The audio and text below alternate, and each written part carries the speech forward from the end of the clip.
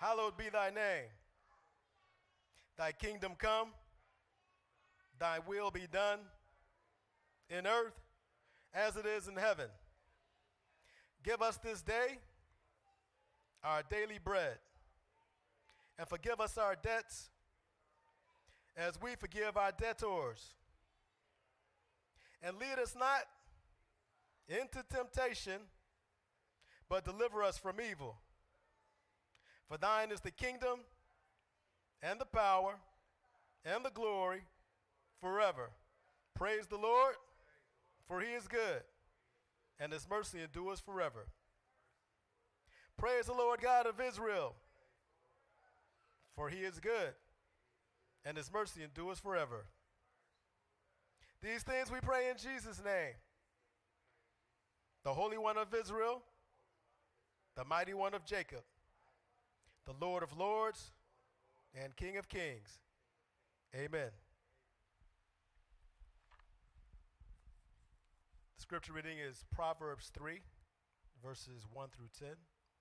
My son, forget not my law, but let thine heart keep my commandments. For length of days and long life and peace shall they add to thee. Let not mercy and truth forsake thee. Bind them about thy neck, write them upon the table of thine heart. So shalt thou find favor and good understanding in the sight of God and man. Trust in the Lord with all thine heart, and lean not unto thine own understanding. In all thy ways acknowledge him, and he shall direct thy paths. Be not wise in thine own eyes. Fear the Lord, and depart from evil. It shall be health to thy navel, and marrow to thy bones. Honor the Lord with thy substance, and with the first fruits of all thine increase. So shall thy barns be filled with plenty, and thy presses shall burst with new wine. Once again, the scripture reading was Proverbs 3, verses 1 through 10. May the Lord add a blessing to the reading, hearing, and doing of his word. In Jesus' holy name we pray. Amen. Praise the Most High God of Abraham, Isaac, and Jacob, and peace to everybody that's here in the name of Jesus. So we got a little technical difficulties trying to work it out. We're going to eventually get rid of this streaming program that we got because it ain't worth 2 cents. But it costs a lot more than 2 cents. So we're doing a little makeshift tonight. And we don't even have the lesson handout because there was something going on too with that. So don't nobody really know. I don't even have a lesson. I know I had one on my phone, and that's being used to go to Facebook, so I'm going to do a little maneuvering to get it. But we dealing with basically what the Bible talk about, whisperer. And from the Old Testament to the New Testament, it discusses that, and that seems like a real little thing, somebody that's whispering something, but according to the Bible, that turns into a big thing. That is a big thing. Just like one of the 10 commandments is, thou shalt not bear false witness. So that's something that you just do simply with your mouth. You don't have to get up and slap nobody. You don't have to kill nobody. You don't have to take nothing from nobody.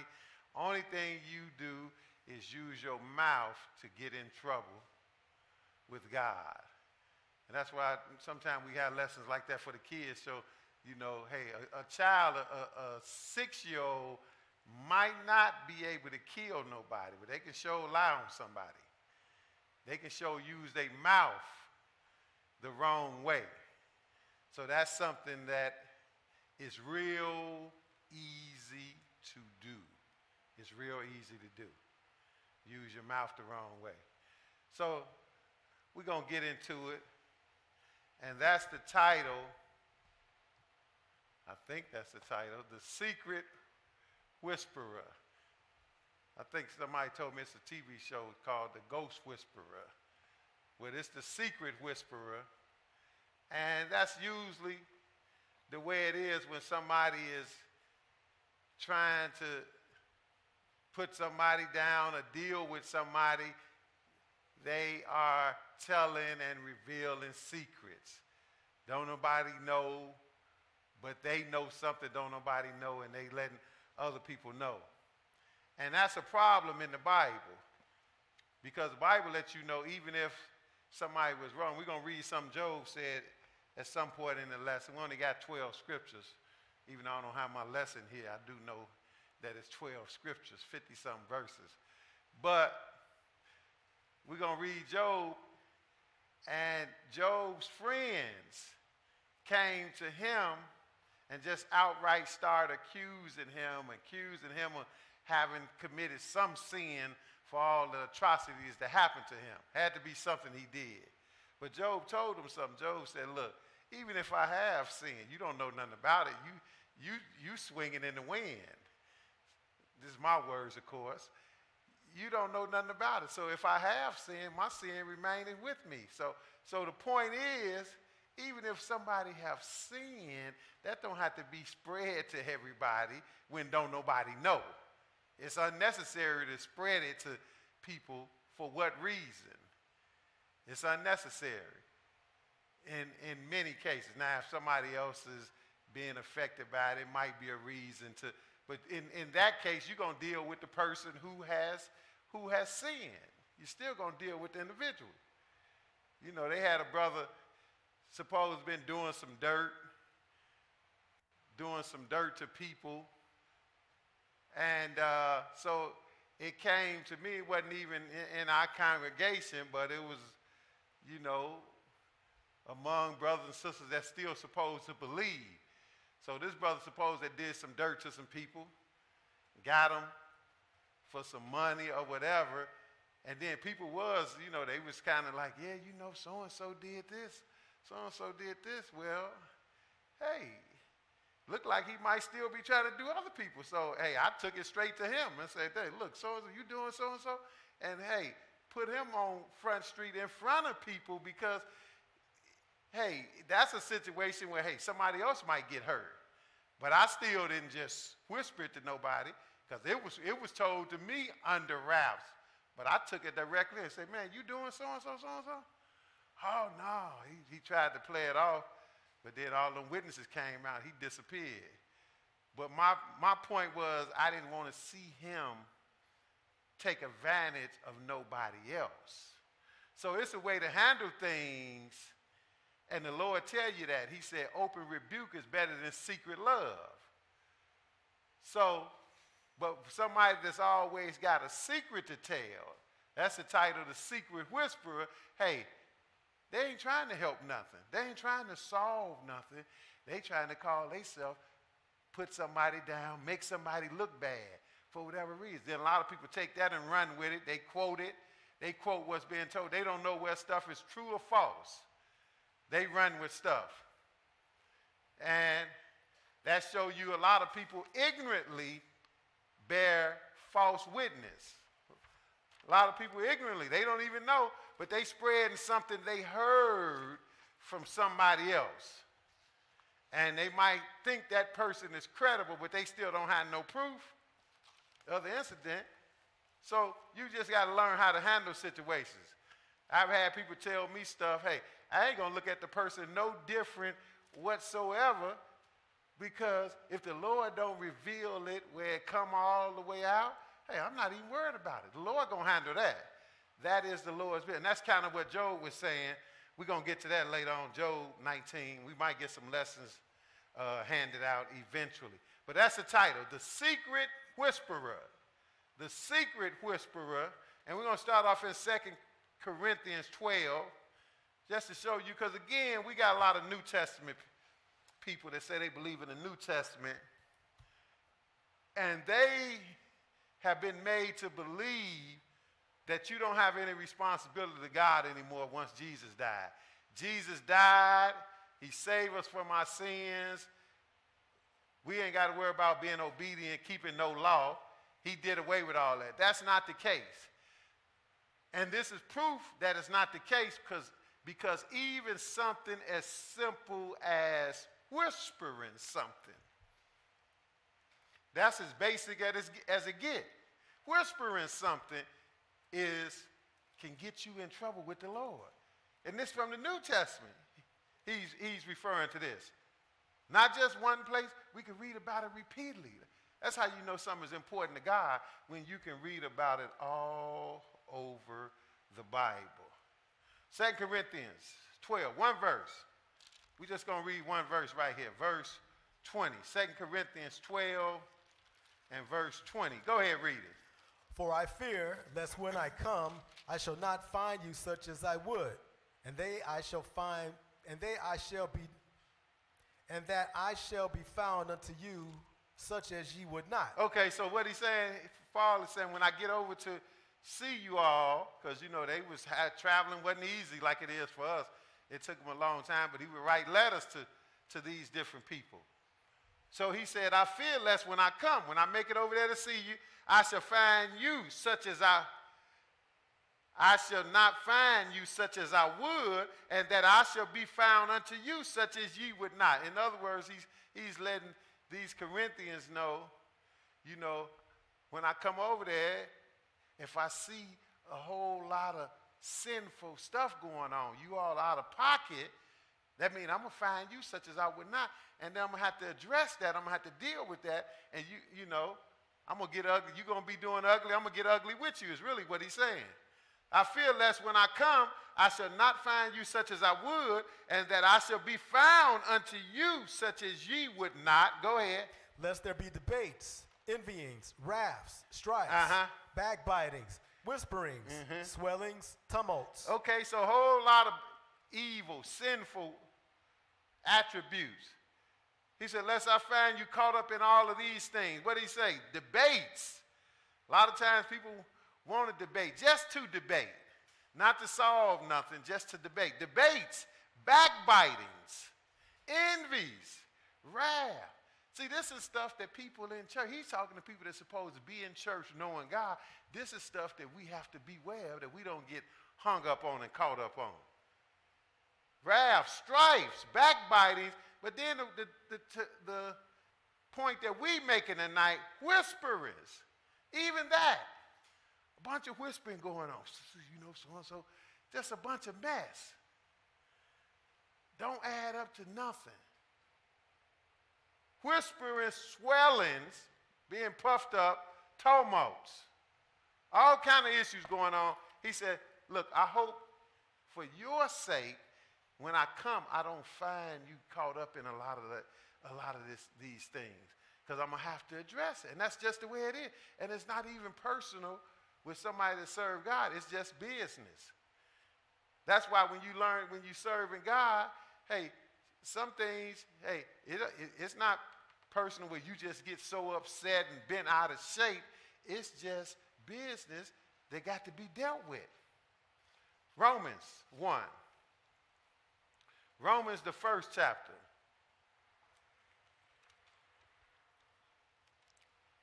And we will read one verse here. Romans 1, and we're going to read 29.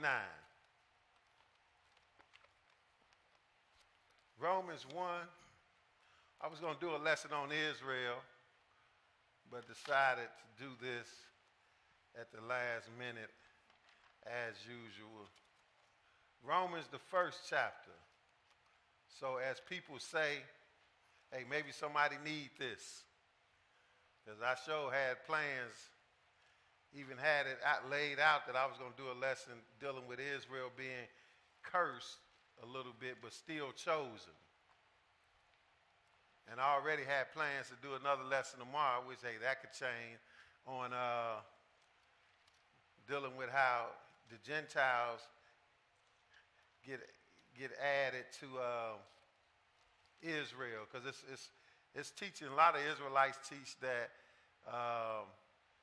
you know, no Gentiles can be saved. That's one false doctrine that some Israelite brothers got, that Gentiles can't be saved, other nations, period. Only Israel can be saved.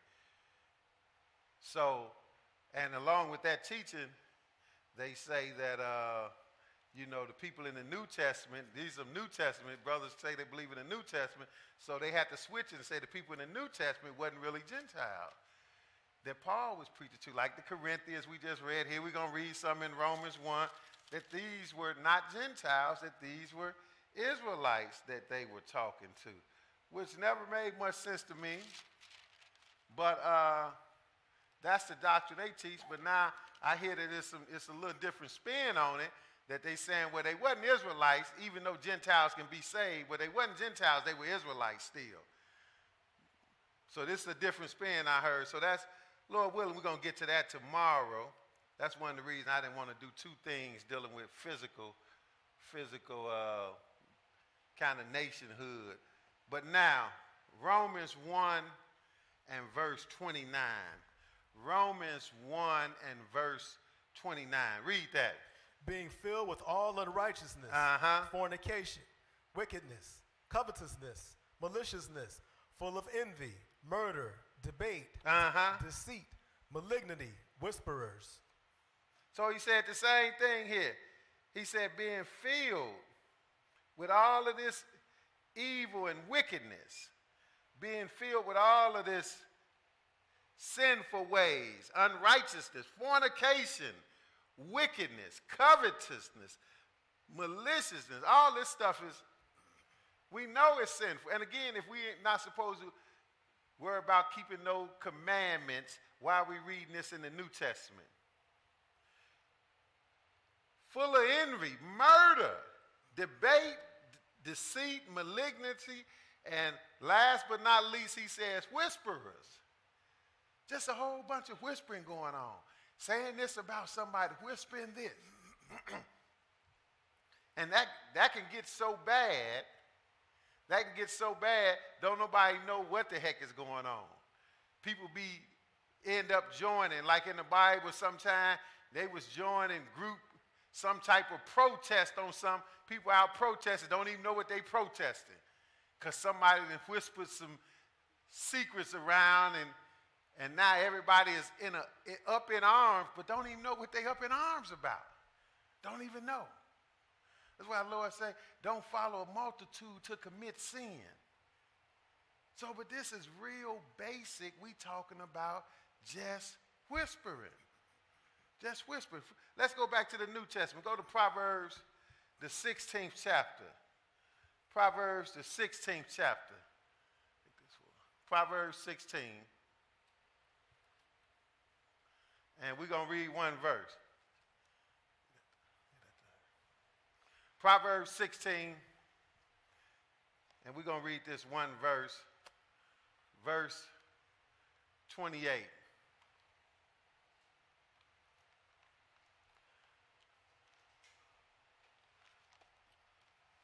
Proverbs 16.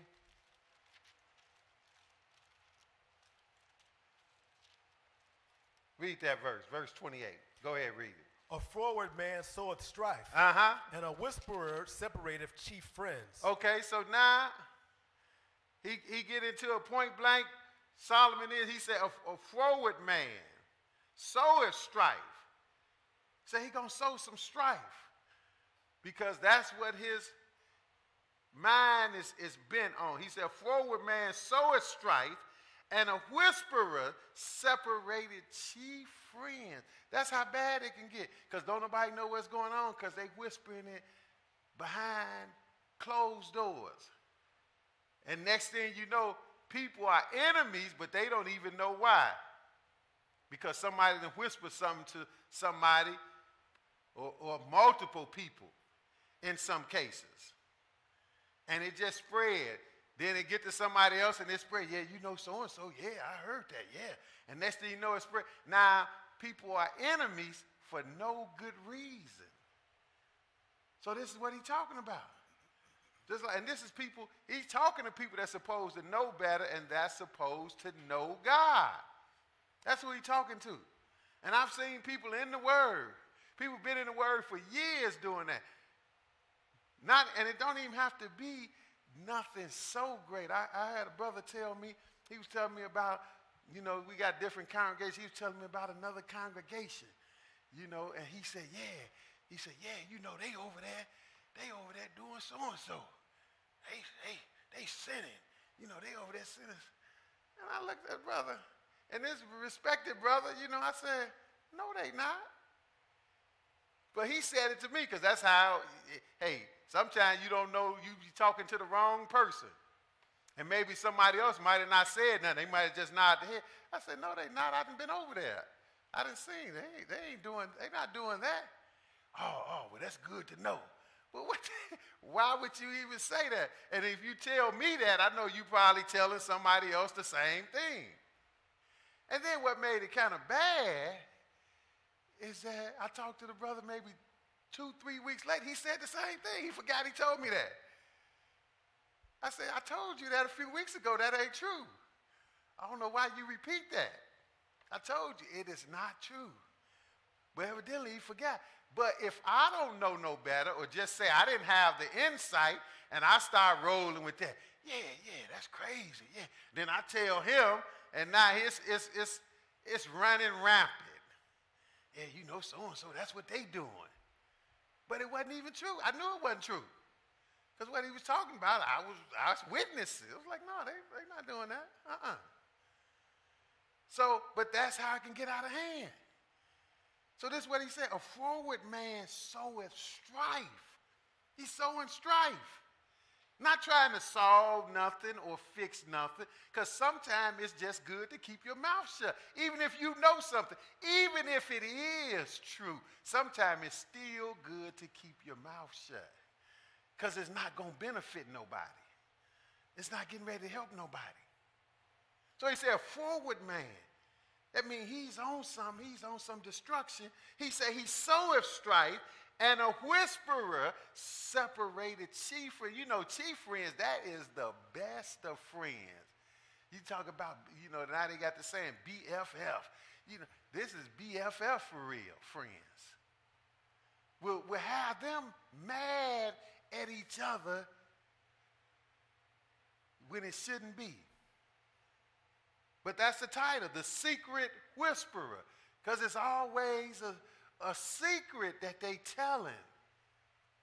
And 9 out of 10 is wrong. But like I said, sometimes it can be right. It don't even need to be repeated. It don't even need to be spread, because what are you getting out of it? What's the purpose of it? I know a secret about this brother, and it could be true, but it don't benefit me or nobody for me to tell this brother. It don't benefit nobody. I'm just going to tell him just because so I know something, or 9 out of 10 to make him look bad. Yeah, Jeff, man, tell you about him, man. I got to tell you something about Jeff. It's useless unless I'm trying to stir something up behind the scenes. That's why it's not good to buy into that. That's why the Lord tell you. That's why when the brother told me something supposed to be wrong, he wasn't trying to, I guess he was just putting it out there. Hey, I wasn't going to just let him say it and get away with it. Let's go to Proverbs 25, though. Because it's a way to handle things that's an issue anyway. If it's a real issue, it is a way to handle it. Proverbs 25. And the Lord give you the remedy for issues.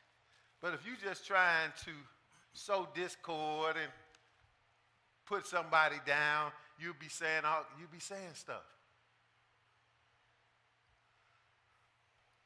Proverbs 25. Proverbs 25, we'll pick it up at verse 8. Proverbs 25, verse 8. Go. Go not forth hastily to strive, lest thou know not what to do in the end thereof. See, he said, don't go forth hastily to strive. See, that's why it's good to approach matters, sensibly. Don't go forth hastily to strive, lest thou know not what to do in the end thereof. When what? When thy neighbor have put thee to shame. When thy neighbor have put thee to shame. And that's why I've had to catch myself a time or two, ready to, jump on somebody. Because that's not, the Lord talk about anger and all that. He said anger rests in the bosom of fool. But we all could get angry. And the Bible lets you know we'll get angry. But the Bible said, be ye angry and sin not. So I've been in that situation, ready to jump on somebody because I knew they had did something wrong. I just know they didn't been, bogus. So, but I have caught myself in situations like that where I'm ready, and that's why you need to take your time before, like he's saying here, before you jump into something, call yourself going off on somebody. You need to take your time and approach that a little more gingerly. Because I found out, I just know something is a certain way, but I still don't have the evidence. But from what it appears, yeah, it was this way. And when I see this brother, I am going to tear his head off verbally. But then come to find out, some time went by, and before I saw him, I found out it wasn't what I thought. So now, good thing I hadn't seen him before I got the information. Because if I'd have saw him, then I would have been wrong. But now I was like, oh, goodness, I'm glad I didn't, approach it like I was getting ready to. But this is what he's saying. Go now forth hastily to strive, lest thou know not what to do in the end thereof, when thy neighbor have put thee to shame. And that's really what your neighbor should do. Like I said, somebody come to me with especially about somebody else, and you ain't trying to really correct nothing. You're just trying to speak down about somebody. You're just trying to put somebody down. Look, I don't take kindly to that, because I know you'll be talking to somebody else trying to put me down, which don't really matter. But still, I don't take kindly to that, because it don't make no sense. That's why he say, lest your neighbor and put you to shame. Verse 9. Debate thy cause with thy neighbor himself, and discover not a secret to another. Oh, this is how you handle it. Debate your cause with your neighbor himself. If there's a cause, if there's a reason, if there's a problem, if there's an issue, deal with it with your neighbor. So if I really had an issue with Brother Jeff, then that's who I need to talk to. I don't need to be telling that brother about Brother Jeff. I need to be talking to him. Say, look, I got an issue. We need to discuss it and deal with it. And then we can hopefully, if it's an issue, we can get past it. But sometimes people not trying to solve no issue. They just trying to make somebody look bad for one reason or another. One reason or another. They'll tell somebody, next thing you know, 15 people looking at Jeff funny. And they don't even know what's going on. They just heard it from somebody else. And then, when it spread, it changes tunes as it spread. Before you know it, it'd be a whole new story. But this is why he said, do it this way. Debate thy cause with thy neighbor himself, and discover not a secret to another. That's why the title is The Secret Whisperer. That's exactly what they discovering to people. They say, see, don't nobody know about this, but I'm going to tell you. And 9 out of 10, they say, don't tell nobody. They're going to tell somebody anyway, because Israel can't keep quiet about much. That's what Moses had to get the heck out of Egypt. He found out. He killed the Egyptian. The Egyptian was doing an Israelite wrong. Moses stuck up and killed him, thought it was a secret, and the very next day he seen 2 Israelites arguing, and he trying to stop them from arguing, and one of them busts out, who you think you is? What you gonna do, kill me like you did that Egyptian? Moses was like, goodness. That did spread like that already? Moses like, man, everybody know this. I got to get out of see, and that's the thing about secrets anyway. And that's why you ain't really got to be trying to spread nothing, because the Lord said what's done in the dark gonna come to the light anyway. The Lord said that. So if I know a secret about somebody and I don't have to be worried about trying to let somebody know or spread it to try to put the person out. If the Lord want that out, the Lord going to handle that. The Lord going to deal with it. So I need to be able to wait on the Lord on that anyway. But go ahead, verse 10. You read that? Verse 10. Go ahead. Lest he that heareth it put thee to shame, Uh-huh. and thine infamy turn not away. He said, Debate thy cause thy neighbor himself, and discover not a secret to another, lest he that heareth it put thee to shame, and thy infamy turn not away. Because you wasn't trying to solve the issue, you was trying to just make it worse or just discredit somebody. Judges 9. We're going to look at a quick example of that. We're going to look at a quick example. It's actually similar to what that scripture just said. You know, this individual, this brother is going to discover a secret to somebody, well, whatever. He going to deal with his issue, and he dealing with his issue with somebody that he had with somebody else, with some other people. He discussing and he going over it, but the other people not there. But he, you know, he putting it out there. He got an issue with these people. And because that's what happened a lot of times. We will be putting issues out about somebody else because we want to put them down and make ourselves look better, make ourselves look bigger, like we somebody. That's what we'll do. That's what flesh do. But when you come to serve the Lord, you're going to get out of those fleshly ways. That's why he kept saying repeatedly in the New Testament, don't get caught up in all this malignity, debate, whisperers. He keeps saying that. Just something simple like you just whispering something about somebody. So we had Judges 9 and 26. Go ahead, read it. And Gaal, the son of Ebed, came with his brethren and went over to Shechem. And the men of Shechem put their confidence in him. Okay, so this is before, of course, Israel didn't have a king yet. Saul was the first king officially, and then it went on from there. But before they had a king officially, they had different leaders, different judges. So this is during that season.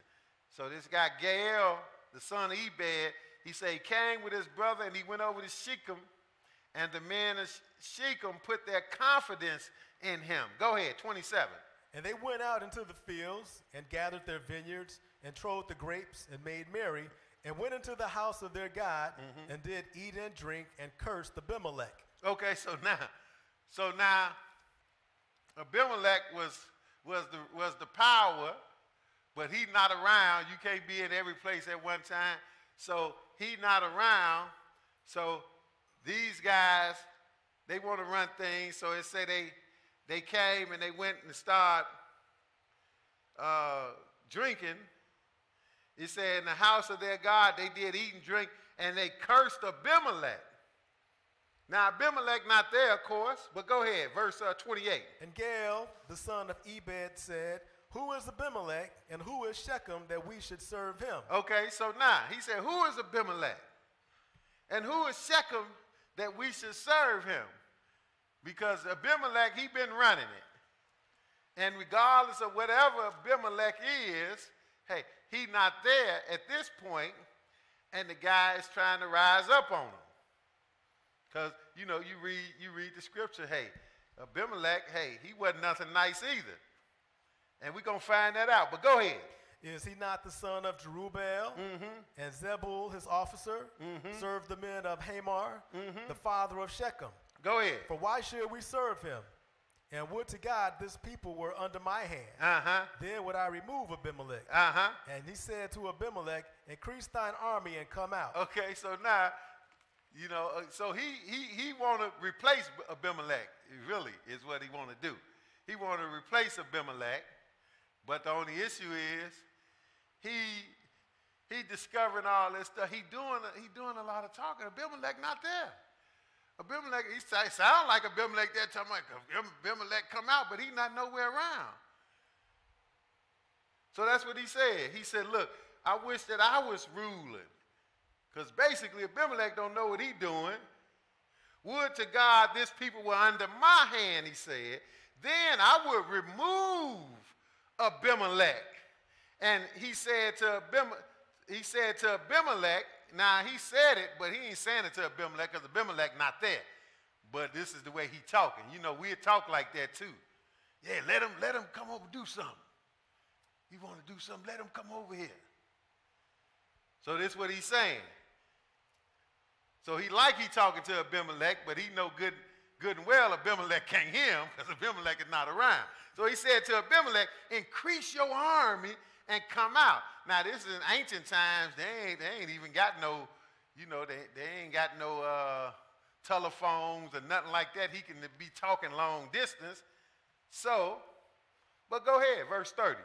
And when Zebul, the ruler of the city, heard the words of Gaal, the son of Ebed, his anger was kindled. Hey, but somebody heard it. It's like, man, this dude talking. But remember what the Bible said.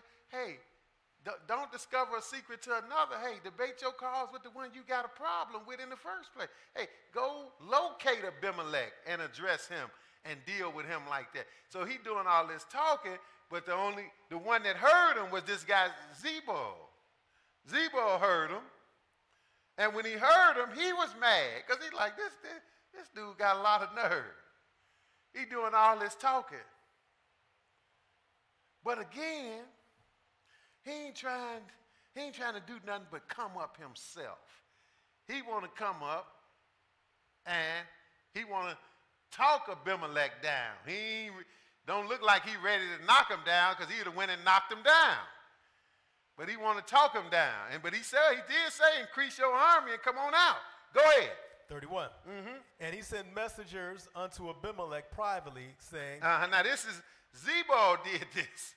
Zebul, when he heard it, because Gaal doing this talking, but, you know, he ain't doing nothing. But Zebul, he sent some messages to Abimelech privately saying what?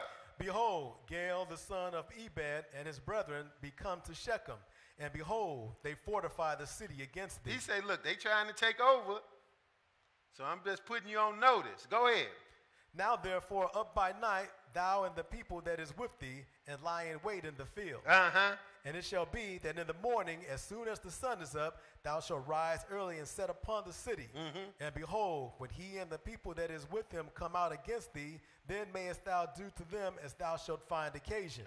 Go ahead. And Abimelech rose up, and all the people that were with him by night, and they laid wait against Shechem in 4 companies. Okay, so now they wasn't that far off. And basically, they doing what the guy said. The dude said, increase your army, and let's get down. That's what he told them. So, but he didn't think he was going to hear it. He didn't know that somebody was going to send him a message. But go ahead. And Gaal, the son of Ebed, went out and stood in the entering of the gate of the city. Because he trying to take over on the slide. But go ahead. And Abimelech rose up, and the people that were with him from lying in wait. And when Gaal saw the people, he said to Zebul, behold, there come people down from the top of the mountains. And Zebul said unto him, thou seest the shadow of the mountains as if they were men. Okay, so now Gaal said he saw Abimelech and his people coming, but they so far off he's not sure. He said, man, I see some people coming. He telling the guy that then already blew the whistle on him. Zebul, he said, it's some people coming over by the mountains. And he tried to play it off. He said, no, you see the shadow, man. You think it looks men. It's the shadow. 37. And Gaal spoke again and said, see, there come people down by the middle of the land. And another company come along by the plain of Minon. He said, man, I see some people coming, more than one company coming. Now, I know they coming. Verse 38. Then says Zebul unto him, where is now thy mouth? Now, this cracks me up every time I read it. Because the dude was doing all that talking, so now Zebul bust him out. He said, where's now your mouth? Where your mouth at now? Wherewith what? Wherewith thou saidest, who is Abimelech, and that we should serve him? Is not this people that thou hast despised? Go out, I pray now, and fight with them. He said, this the one you've been talking about. Go deal with them. Go ahead. And Gaal went out before the men of Shechem and fought with Abimelech. Okay, but he ain't had no choice at this point because he didn't put his foot in his mouth. So he did go out. At least he did do that and then just run straight away, but he going to run anyway. He said he went out before the men of Shechem and fought with Abimelech. Go ahead. And Abimelech chased him. And Abimelech chased him. Now, all this happened because he running his mouth, doing all that talking, even if he didn't have to do all that. That was unnecessary. And one thing about it, Abimelech wasn't nowhere on the scene. And he doing all this talking on Abimelech. Unnecessary. But somebody ended up reporting it back, which is really what he seemed like he wanted, but evidently he didn't want it. Like people say nowadays, that ain't what you want. That wasn't what he wanted. But he said it. He said, hell, Abimelech increase your... Well, he come out with 4 companies. He did exactly that. He come out with 4 companies. And it said Abimelech chased him, and he fled before him. Go ahead. And he fled before him, and many were overthrown and wounded, even unto the entering of the gate. And many got overthrown and wounded. But now, flip over to Psalm 131. Psalm 131.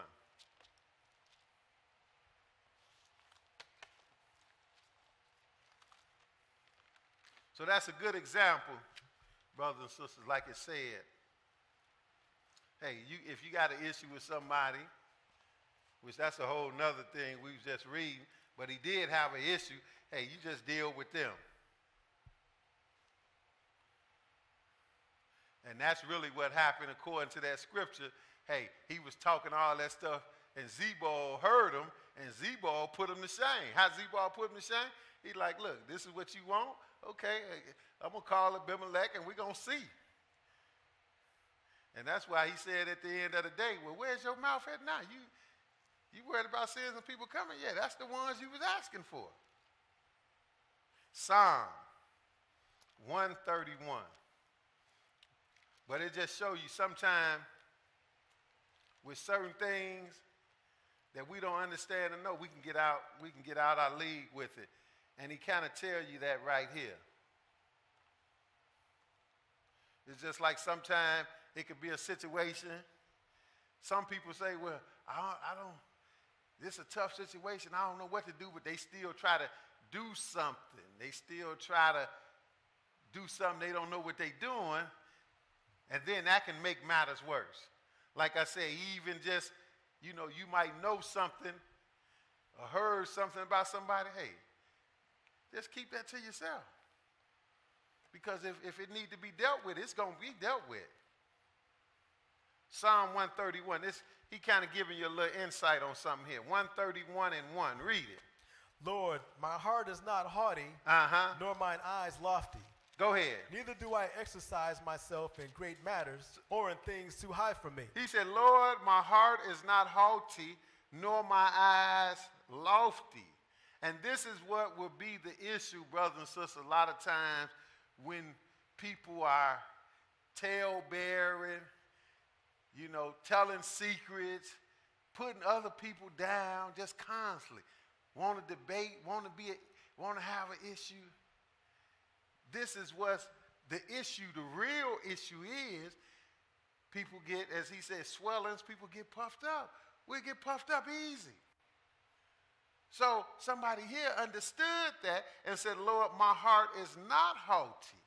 Like clearly, Gael, in that last scripture we was reading about in Judges, clearly his heart was haughty, puffed up, lifted up. That's what that means. He was lifted up. He ready to, remove Abimelech. But he don't have the capacity to remove Abimelech. He wasn't even ready for that. So, but this is what he said here, Lord, my heart is not haughty, nor mine eyes lofty, neither do I exercise myself in great matters or in things too high for me. So as they say, hey, sometimes we need to just stay in our lane. Just stay in our lane. That's all Gael needed to do. He could have just stayed in his lane, and maybe one day he would have grew. Maybe he would have been replaced Abimelech. Who knows? But hey, he didn't do that. He said, look, go ahead, verse 2. Surely I have behaved and quieted myself as a child that is weaned of his mother. See, and this is the way the Lord looking for humble, because, hey, when it comes to being exalted, hey, the Bible tell you how to be exalted. It just said, humble yourself. Humble yourself. And this is what he's saying. He says, surely I have behaved and quieted myself as a child that is weaned of his mother. Go ahead. My soul is even as a weaned child. My soul is even as a weaned child. And that's the mindset we all need to have. We need to have that mind. That's why Jesus, and it's common nature. It's the flesh to have that other mindset where we want to leap forward and put ourselves forward. Even the disciples was on that. They got to talking to Jesus about who was the greatest. I guess they thought Jesus was going to co-sign one of them. They took it to Jesus. Jesus, tell them who the greatest in the kingdom. And Jesus knew they was getting puffed up. And he brought a little child and set him in the midst. He said, look, except you humble yourself and be as this child, you won't even get into the kingdom of heaven. You worried about being great. And that is the problem. And that's where a lot of secret whisperings and backbiting and all that kind of stuff will come from, because people want to lift themselves up. Surely I have behaved and quieted myself as a child that is weaned of his mother. My soul is even as a weaned child. Go ahead. Let Israel hope in the Lord from henceforth and forever. Let Israel hope in the Lord from henceforth and forever. Because everything the Lord is dealing with, he's dealing with Israel. Galatians 6. See, and it's good to remember, even if I know somebody got an issue, it's good to remember your place. It's good for us to remember our place, because just because somebody got an issue and they wrong in a matter don't mean that I should get puffed up and lift myself up against them, or even go to the extreme of secretly whispering stuff to people and all of that. Notice what he tells you here, even about how you should look at issues. Galatians 6 and verse 1. Galatians 6 and verse 1. Go ahead. Brethren, if a man be overtaken in a fault, yet which are spiritual, restore such an one in the spirit of meekness, considering thyself, lest thou also be tempted. So he's telling you how to handle even when there's somebody got a problem. So somebody got a problem, it's not for me to magnify their problem. Really, we supposed to be, especially we here trying to serve the Lord, we should be trying to help each other. So he said, brethren, if a man be overtaken in a fault, ye which are spiritual, if you really truly spiritual, operating in the spirit, it's your job to attempt to do what? Restore such a one in the spirit of meekness, with some humility, considering thyself, lest thou also be tempted. Why he said, lest thou also be tempted? Because the very thing I find that people end up trying to point their finger at somebody else and put somebody down, they be caught up in the same thing. And hey, and the people they was pointing at didn't even have to be doing nothing. That'd be what they call reaping what you sow. So that's why he said, considering thyself, lest thou also be tempted. Because you just working up on a trial if you call yourself putting somebody down for what they doing, even if they have done wrong. Especially you don't even know whether they did wrong or not. You just spreading something to be spreading it. Like I said, and some people just assume stuff. Like Job's friends, they brought it to Job. They had that much gall or that much nerve to bring it to Job, but they ain't had nothing to bring. But they brought it anyway. They said, we know you did something. They accused Job of something that you did. They was really trying to get him to confess. Just admit to us, man. Just tell, you did something. You robbed somebody. You slept with somebody. You did something. Because, see, this is the way. It don't happen no other way. All this bad stuff couldn't have happened to you, Job, unless you had done something wrong. So they was all the way out their league. But the point is, even if Job had done something, that really wasn't your business. You came there to call yourself confident in him in this situation. You should have stuck to that. That's what you should have stuck to. Instead of trying to delve into something out your league. So that's what it said, brethren, if a man be overtaken in a fault, ye which are spiritual, restore such a one in the spirit of meekness, considering thyself, lest thou also be tempted. Do what? Verse 2. Bear ye one another's burdens, and so fulfill the law of Christ. For if a man think himself to be something when he is nothing, he deceiveth himself. So he said, bear one another burden. So that's the goal anyway. We shouldn't be trying to whisper and put each other down, bring each other down. We should be trying to help each other out of bad situations. Bear ye one another burden and fulfill the law of Christ. That's what Christ came, to help us out of the worst situation. We was all dead in sin. But it's hard to do that if we get puffed up ourselves and we are thinking we are more than we are. It's hard to bear somebody's burden because it becomes all about us individually. So that'd be a way to exalt ourselves on the back of somebody else's downfall. You try to exalt yourself. That means you much greater. You see, look at them over there. He got caught up in that, but see, in so many words, you saying, but I'm all right. He said, for if a man think himself to be something when he is nothing, he deceiveth him on his own self. Why did he say that on the heels of talking about somebody overtaken in a fault and all of that? Because that's when people show their true colors. Somebody else's downfall, they get puffed up and want to point the finger and whisper and all of that. But let's go further. Go to Acts 19. Acts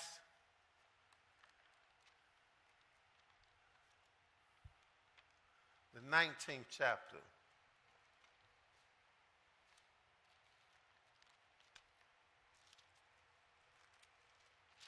Acts 19.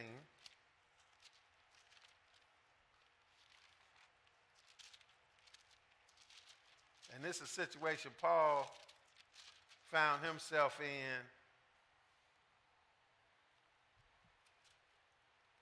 And we're going to pick it up at verse 23. Acts 19 and verse 23. This is going to be an example on how rumors can fly and people get on board with stuff and they don't even know what they're dealing with. Because it done went in the dark and it done went across the board, and by the time it got all the way on the other end, hey, people don't even know. They upset about something. That's what he talk about murmuring. Israel got constantly caught up with murmuring when they was in the wilderness. They was in the wilderness. But they got that, one from another. One person started, next thing you know, 10 people upset. 10 people mad, they upset. Wasn't even upset till somebody else said, yeah, man, yeah, that makes sense. Yeah, that makes sense. That's crazy. Next thing you know, everybody upset. So this is a situation here. And it's about, they was preaching the word. That's what people disliked, and that's what Satan's trying to disrupt. 19 and 23. Acts 19 and 23. Go ahead, read it. And the same time there arose no small stir about that way. No small stir about that way. That way is talking about walking with the Lord. the way they was teaching people to serve the Lord, which was contrary to all the false worship going around. Go ahead. For a certain man named Demetrius, a silversmith, which made silver shrines for Diana, brought no small gain unto the craftsmen, whom he called together with the workmen of like occupation, and said, Sirs, you know that by this craft we have our wealth. So this is all about, this is what it's about. He letting it out up front what it's about. It's about money. It's about wealth. This is what he's addressing these craftsmen about. So he's going to bring some other issues into play that they're going to use.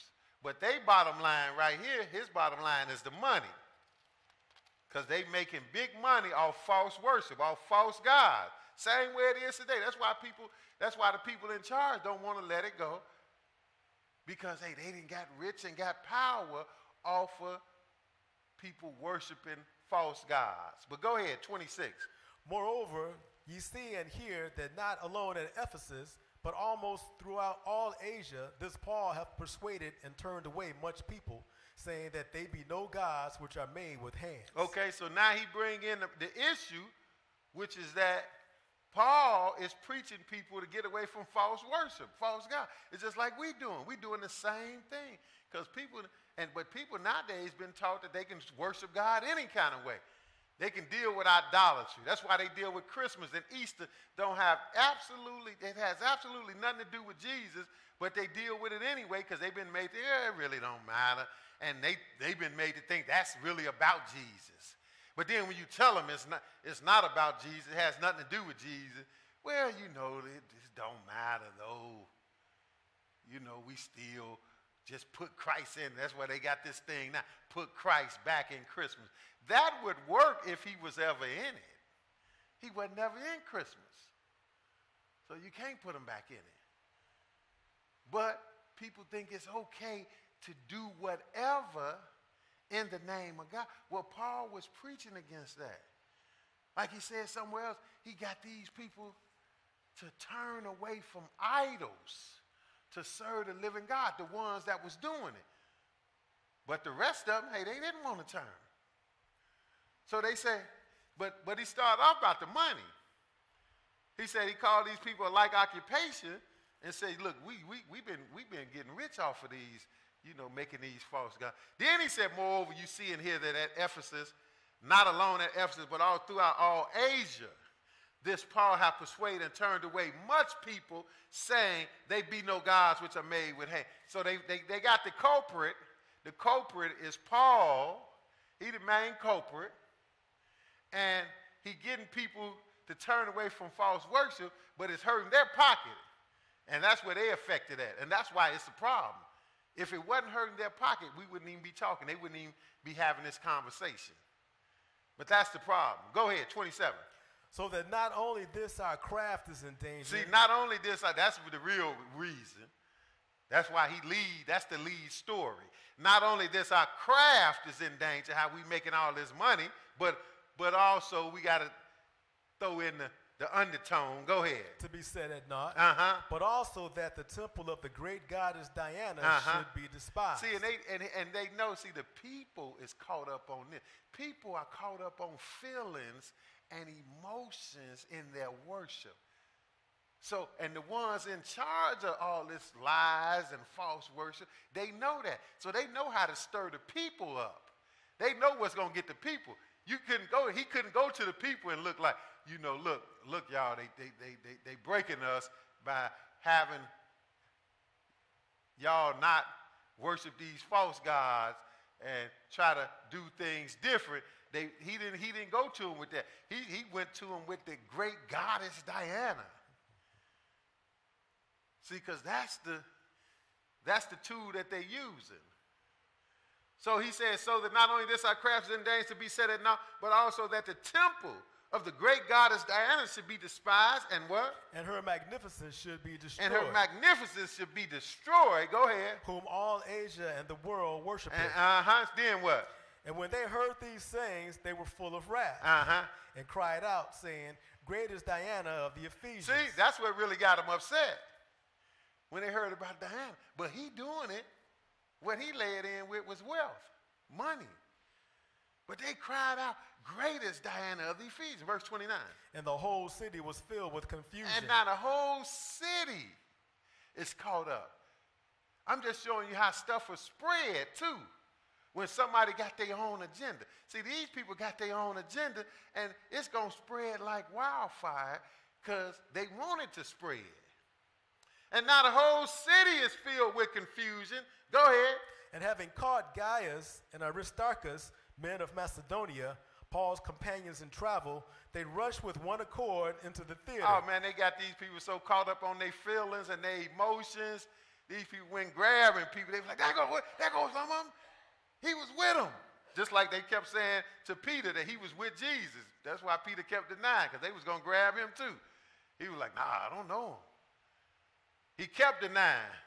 So they grabbed these brothers right off, because now they all caught up on their emotions. Because they done heard something, but they ain't really get the full message. The full message is about these people money. Y'all messing with their money. So it said they grabbed Paul's companions in travel, and they did what? And they rushed with one accord into the theater. And they rushed with one accord into the theater. Now they gonna jam these brothers up in the theater. And Paul is on the scene, he around, so what happened? 30.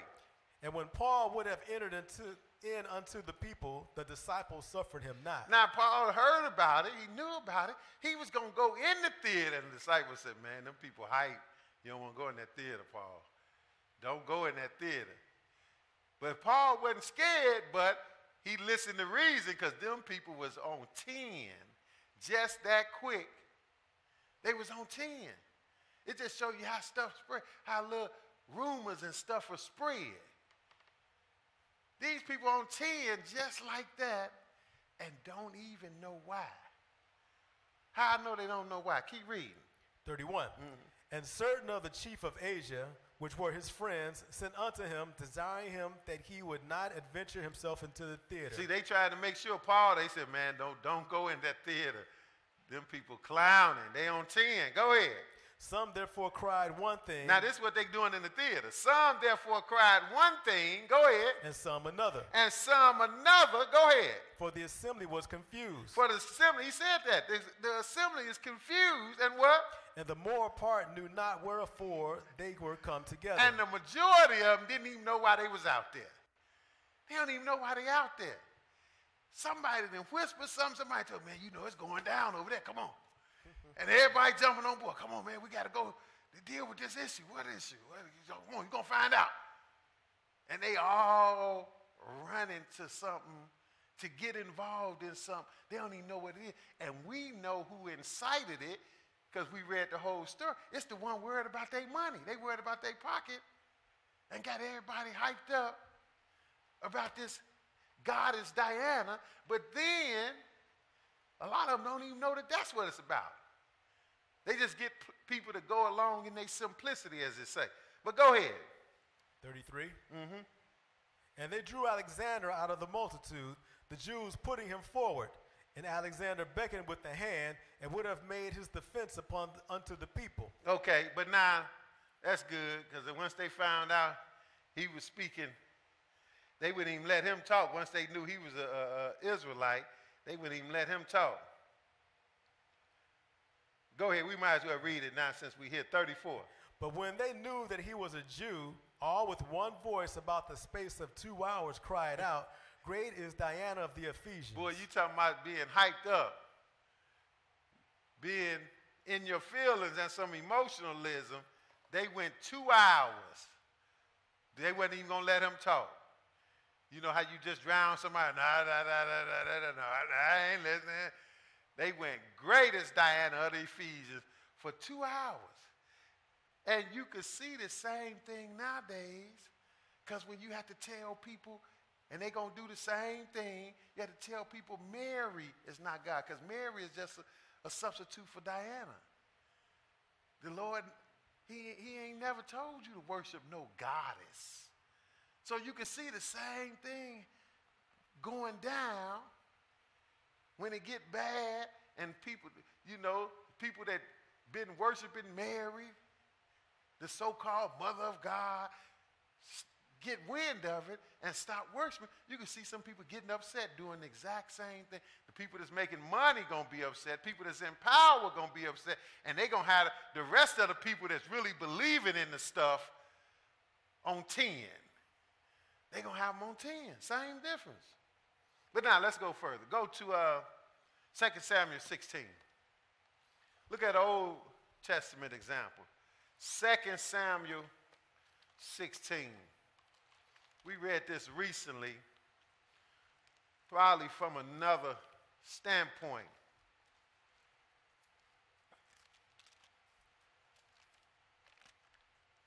Second Samuel 16.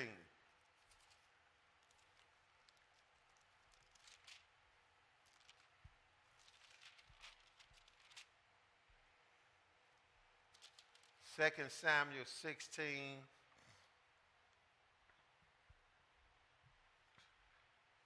And we're going to pick it up at verse 5. 16 and 5. Go ahead, read it. And when King David came to Bahurim, behold, thence came out a man of the family of the house of Saul, whose name was Shimei. Now, it's good to note that it's telling you where this guy come from. This guy, Shimei, he's of the house of Saul. He's from the tribe of Benjamin. He's a relative of Saul. Because that's what Saul was, from the tribe of Benjamin. That's what Paul in the New Testament, he was named after. His name was really Saul. And he was from the tribe of Benjamin. So, hey, he got the name of the first king of Israel, Saul. But Saul right here, he's dead and gone. But some of his family, they still have a grudge against David for no good reason. Except back when Saul was living, a whole bunch of rumors and secrets and stuff was swirling and flying around about David. That's why I tell you, hey, you have to be careful. Listen to somebody whispering secrets to you. Because you start running with that, and then you be operating on something, on the wrong terms. You be operating on the wrong thing, and then they got in trouble, like this guy. He operated on the wrong thing, and he wasn't ashamed. He wasn't ashamed. He really believed it in his heart that he right and that something is wrong with this guy here, David. So he was bold enough to take it out there to David. But he got bad intel. He got bad information, and it had this bad information a long time because Saul is now dead. But he's still holding a grudge against David for what he done heard. That's why I say it's important to understand where he's coming from. This is where he's coming from. It said, when King David came to Bahurim, behold, there came out a man of the family of the house of Saul, whose name was Shimei. Go ahead. The son of Gera. What'd he do? He came forth and cursed still as he came. He come out cursing. He on 10. He come out cursing. He come out cursing still as he came. See, David, this was a low point in his life because, hey, Absalom had overthrown things, and he is on the run. So this guy figured, hey, this is my opportunity now. David on the run. But he really feel that he right, that he got cause. Come out there to curse David. What'd he say? Go ahead, verse 6. What'd he do? And he cast stones at David and at all the servants of King David. Now he out there all by himself. This how much on 10 he on. He all by himself. Don't really have a leg to stand on against David. He know they were, but he think, hey, this is my chance, because now you meeting your downfall for what you did to my relative. You meeting your downfall. He cast stone at David and all the servants of King David and all, go ahead. And all the people and all the mighty men were on his right hand and on his left. 7. And thus said Shimei when he cursed, come out, thou bloody man, and thou man of Belial. See, David kind of in the center, and he telling David, you come out. He cursed, come out, thou bloody man, thou man of Belial. He's snapping on David, and he wrong. He wrong, but he believe he right. But why is he believing that? Why is he caught up on it?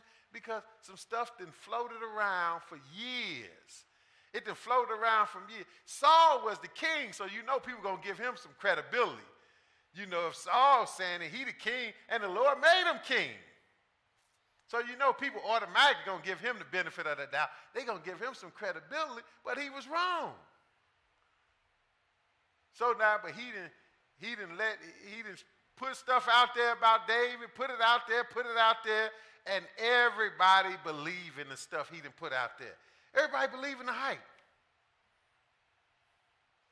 That lets you know, hey, secrets was swirling because he come throwing these accusations like they real lie. Come out, you bloody man. You man of Belial. What did he do? What did he say David did? Verse 8. The Lord hath returned upon thee all the blood of the house of Saul, in whose stead thou hast reigned. He said, the Lord hath returned upon thee the blood of the house of Saul, in whose stead thou hast reigned. Well, that was right. I mean, David did take over and rule from Saul, but the Lord made that happen. That wasn't David's fault. But the thing that he's thinking is that David just was against Saul and took the kingdom from Saul.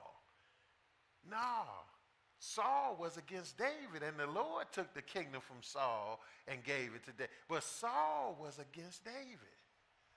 Saul was trying to kill David because he was jealous of him. But he thinking it's the other way around because that's what the rumor said. Of course, you know, if you tell the story and you don't want to be right with it, you don't want to put yourself in a bad light, hey, you're going to make it look like you right. So everybody from the tribe of Benjamin, they done heard this, and unless they had, if we say, a mind of their own to think for themselves and just go with what's right, hey, they was believing this hype. They was believing the rumors and the secrets that was being whispered out there. He said, the Lord hath returned upon thee all the blood of the house of Saul, in whose stead thou hast reigned. Go ahead. And the Lord hath delivered the kingdom into the hand of Absalom thy son. And behold, thou art taken in thy mischief, because thou art a bloody man. He said, you a bloody man, and the Lord getting you back for what you did. But he hadn't done nothing. He hadn't done nothing to Saul.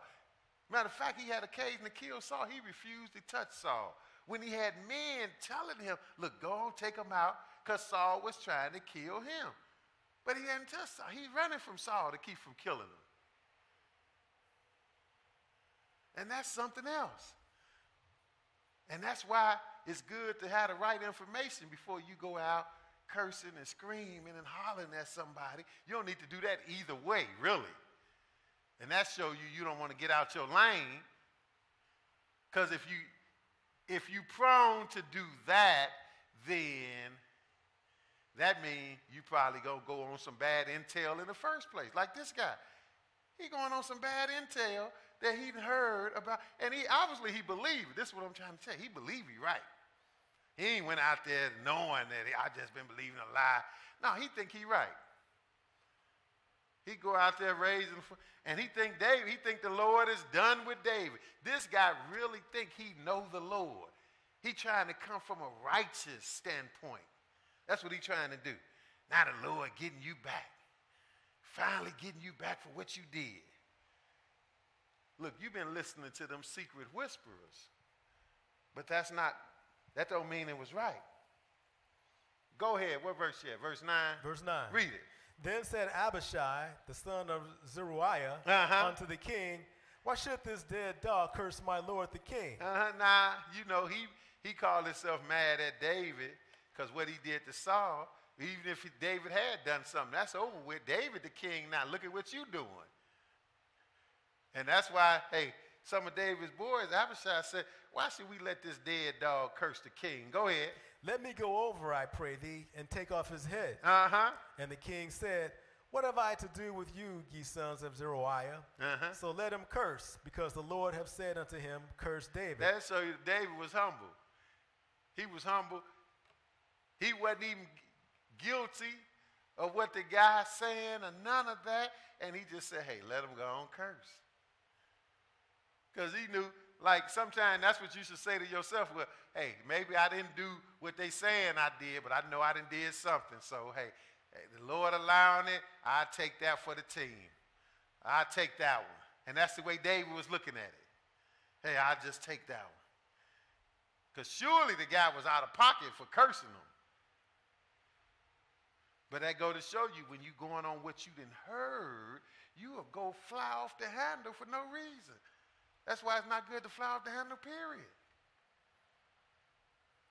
So he said, what I have to do to you sons is arise, so let him curse, because the Lord have said unto him, curse David. Who shall say, wherefore hast thou done so? Verse 11.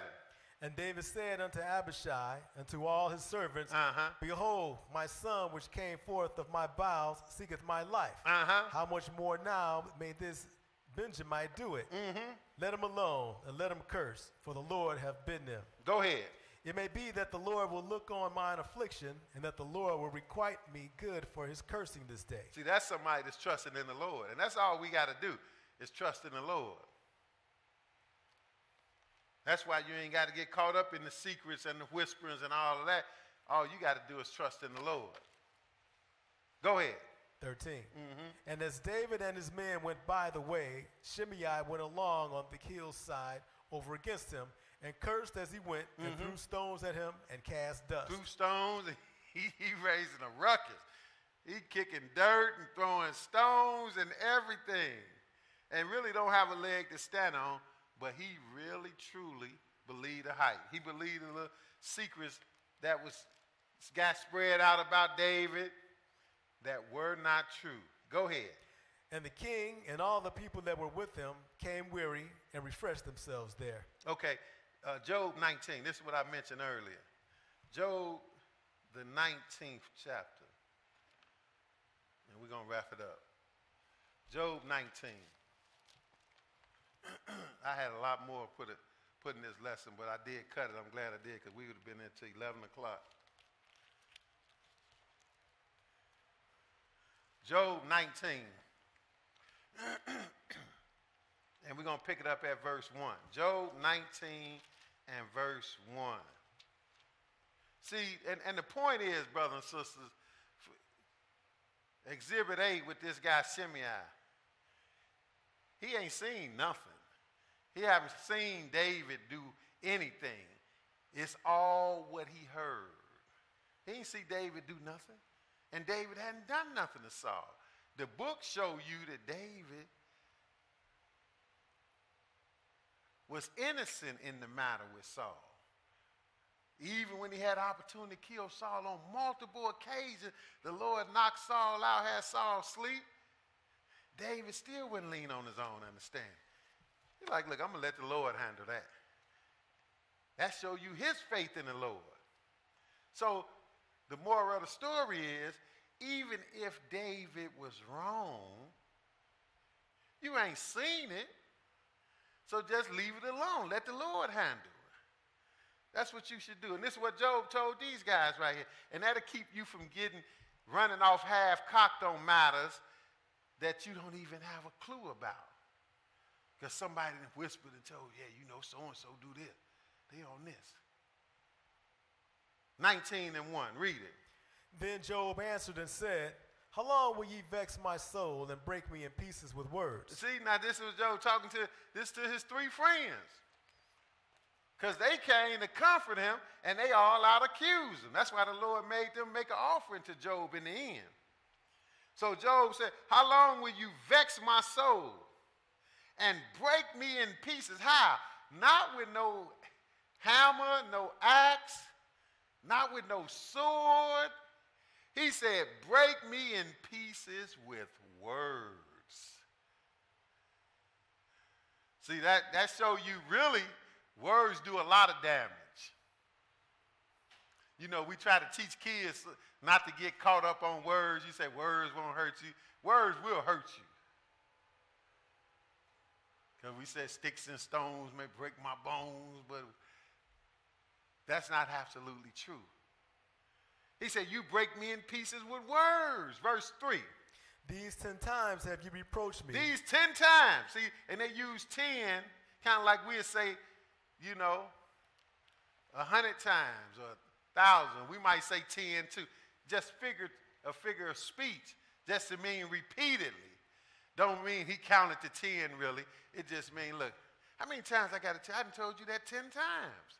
Don't mean I actually counted 1, 2, 3, 4, 5.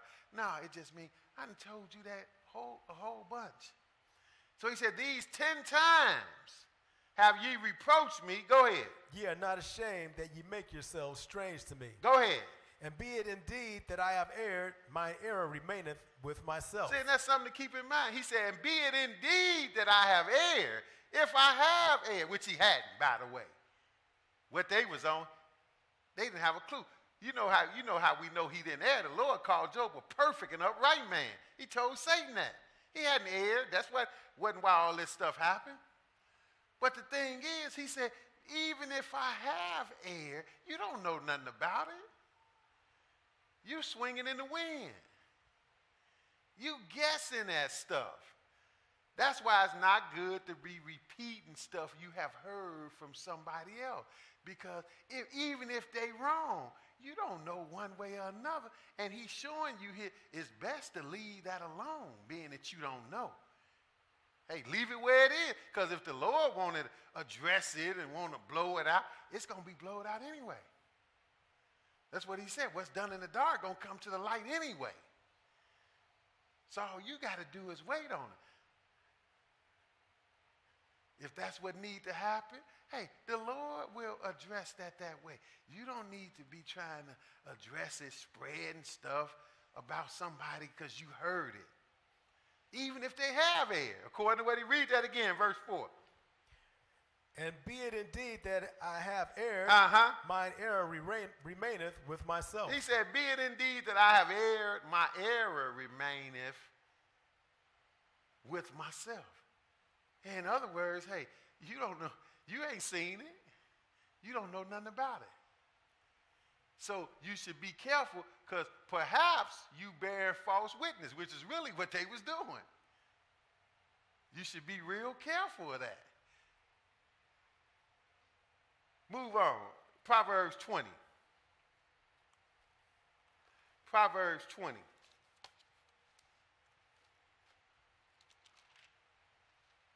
One verse. 19. 20 and 19.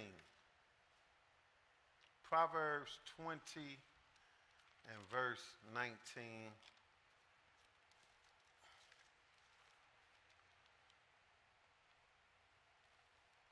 Read that one verse. Go ahead. He that goeth about as a talebearer revealeth secrets. Therefore meddle not with him that flattereth with his lips. See, he said it. He said, he that goeth about as a talebearer revealeth secrets.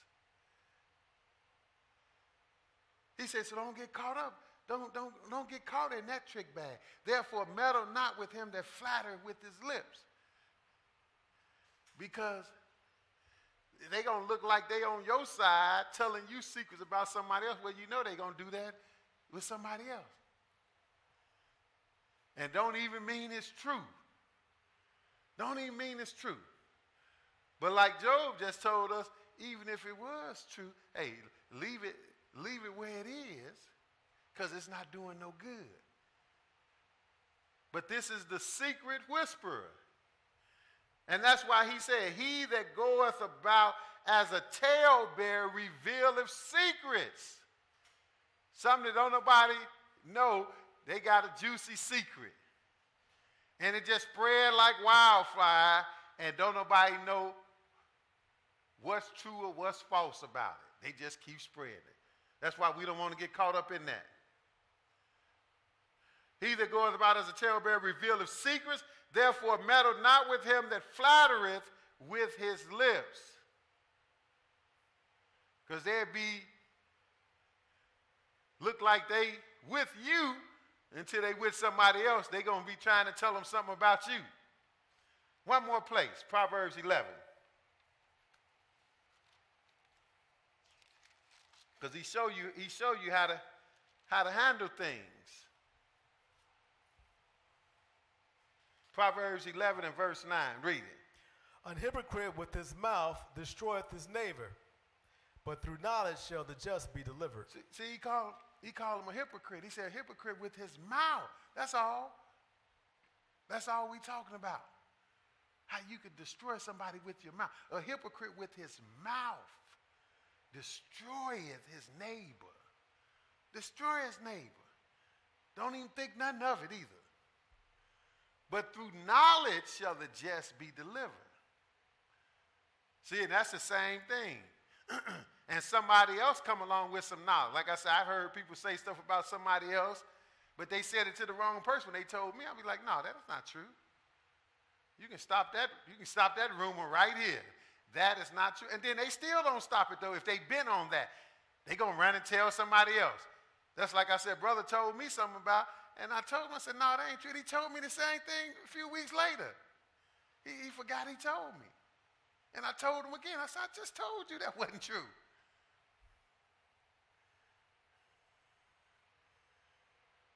So he said, look, an hypocrite with his mouth destroyeth his neighbor, but through knowledge shall the just be delivered. See, and that be the thing, people operating in secret and in the dark saying that, and some people don't have the real knowledge of it, but the Lord still will put it out there. Like David, hey, David hadn't done nothing to Saul, and that became evident as time went on to the one that called himself coming out there cursing him. But go ahead, last verse, verse 13. Read that. A talebearer revealeth secrets. There you go again. A talebearer revealeth secrets. That's why the title is The Secret Whisperer.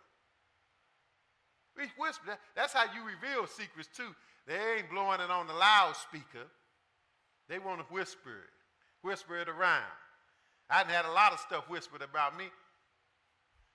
It probably would bother me if it was true. But hey, when you know people just swinging in the wind, you don't even worry about that. And if it's true, if it's something true, then you know you just got some work to do. That's what you worry about. If it's something true that's wrong, that somebody is spreading. But he said, a talebearer revealeth secrets, but on the flip side, what? And this is it. But he that is of a faithful spirit concealeth the matter. But he that is of a faithful spirit concealeth the matter. Because that's the best approach when you don't even know what the heck is going on. Lest you be spreading a lie. And even if it's true, you could be creating some damage unnecessarily, getting out of your league. So that's the best course of action either way. That's why the Bible is telling you that. A talebearer revealeth a secret, but he that is of a faithful spirit concealeth the matter. That means they know how to keep their mouth shut and worry about serving God themselves. Hope you got some understanding in Jesus' name.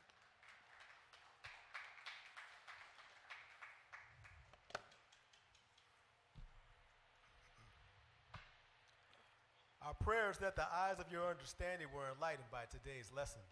DVDs and CDs of all our lessons are available. Please place your order in the offering box along with your donation and pick your DVDs and CDs up at the podium next Sabbath. Please tune in to Thy Kingdom Come television program, which airs in various locations. Please join us at our other study classes, Question and Answer Bible Study every Wednesday night at 7 p.m. Central via conference call line 860-970-0010, ID number 343-531-334. Also stream live from via our website, thykingdomcome7.com. Children's Bible class, ages 4 through 12, every Sabbath at 12 noon. Teen Forum Bible class, ages 13 through 19, every other Saturday at 5 p.m. If you feel you are ready to be baptized, please sign the baptismal list at the podium and or speak with Brother Levi. Following is the dress code. For our services, All clothing should be modest in appearance. Nothing tight-fitting, overly baggy, sagging, or revealing should be worn. Men not to remove hats and all head covering. No shorts, and women should wear a head covering such as a hat or scarf according to 1 Corinthians chapter 11, verses 1 through 7.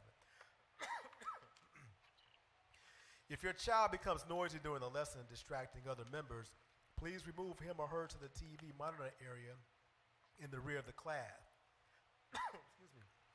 Any tithes and or free will offerings should be put in an offering envelope and placed in an offering box near the podium. Pray for our strength as we pray for you until next Sabbath. Peace. Peace. All right. Other than that, we got the feast coming up. Trumpets in a couple of weeks.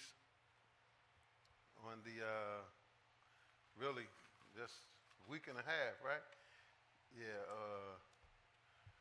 so a week from Monday, this coming Monday, we'll be celebrating the trumpets. Then after that, we know the atonement, then the tabernacles. So if you're not off for those days, make sure you be off for those days. And we're going to get it in.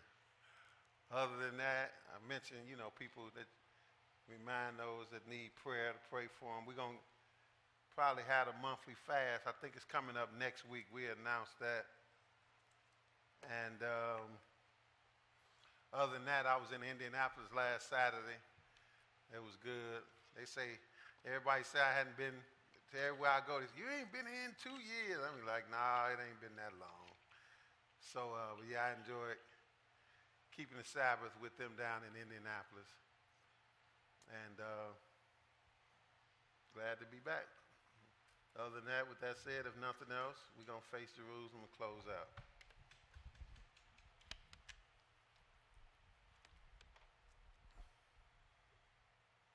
Our Father, Which which art in heaven, art in heaven. hallowed be thy name. Thy kingdom come, thy will be done in earth as it is in heaven. Give us this day our daily bread, and forgive us our debts as we forgive our debtors. And lead us not into temptation, but deliver us from evil.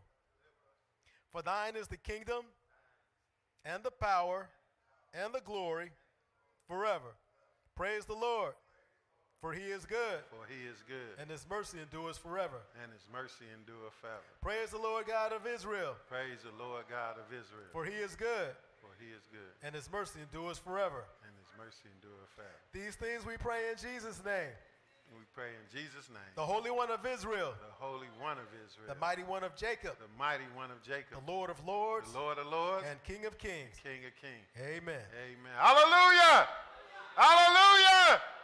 Hallelujah! In Jesus' name.